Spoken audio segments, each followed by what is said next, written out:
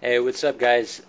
I just started reading The E-Myth by Michael Gerber and why most small businesses don't work and what to do about it.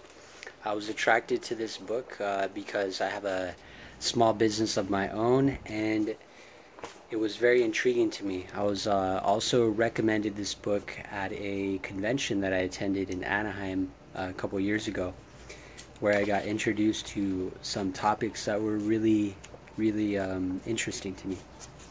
On the first chapter, I took this quote from Aldous Huxley: "They intoxicate themselves with work so they won't see how they really are." Now, whether it be work or drugs or entertainment, a lot of people intoxicate themselves so they will not see how they truly are. Meaning, they get so caught up in work or anything possible to keep them from understanding who they really are. And oftentimes that leads to a great amount of pain, suffering, despair. And especially in the entrepreneurial venue, if you're overworking yourself, you leave no time for yourself. And this drives people insane.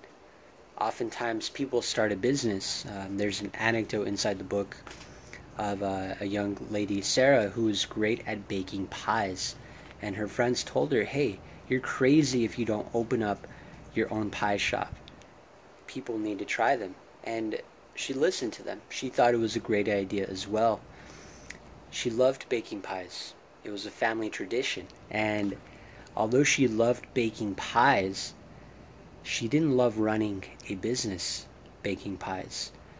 Now, not only was she the one baking the pies, but she was the one running the cash register, the one balancing the books, the accountant, the marketer, and she was taking on all of these tasks and all of this debt to do what she loved. That's why the book is called The E-Myth. It's based on the fact that people start businesses when they're not really entrepreneurs. Some people are technicians or employees. This book is really going to delve into, differentiating entrepreneurs from technicians. I'm excited to share some more with you guys. I hope you are all having an awesome day and have a great week.